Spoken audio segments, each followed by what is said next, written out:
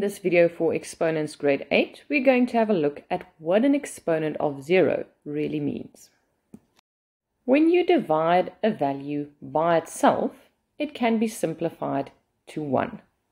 Similarly, 440 divided by 440 will also be 1, and even minus 7,530 divided by minus 7,530 will give me a value of 1.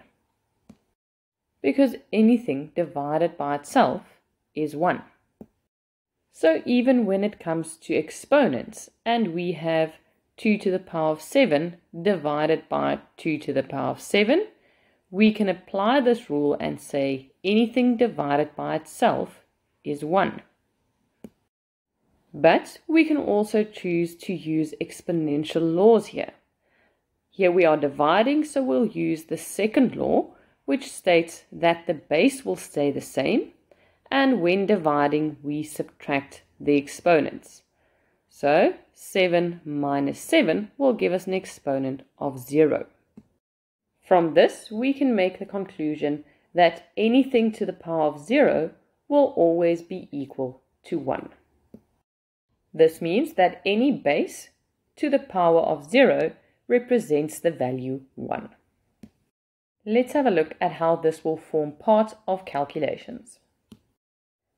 In the first example, we have two different bases. We can use our first exponential law to simplify the bases that are the same. So we will keep the first base at 2 and add the exponents to get an exponent of 7. This should now be multiplied by 3 to the power of 0, but as we've just seen, anything to the power of 0 is 1. So the final answer is 2 to the power of 7. In example 2, we now multiply and divide. I'm going to start off by simplifying the numerator, and for that I'm going to start off by multiplying the 4 and the 8 as normal because they do not have exponents. For the variable of x, I'm going to apply the multiplication law and add the exponents. In the denominator, we have 2 times x to the power of 0, and again, anything to the power of 0 is a value of 1. Note that it is not the whole 2x to the power of 0 that becomes 1.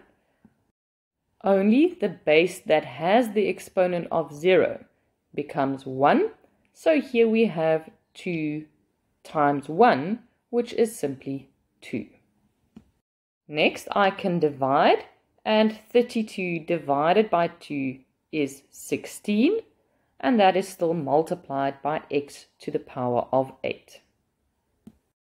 In the last few videos, we had a look at 4 laws of exponents, and today we also added the definition of any value to the power of 0. You need to ensure that you know exactly which law to use when, and then also how to apply that law.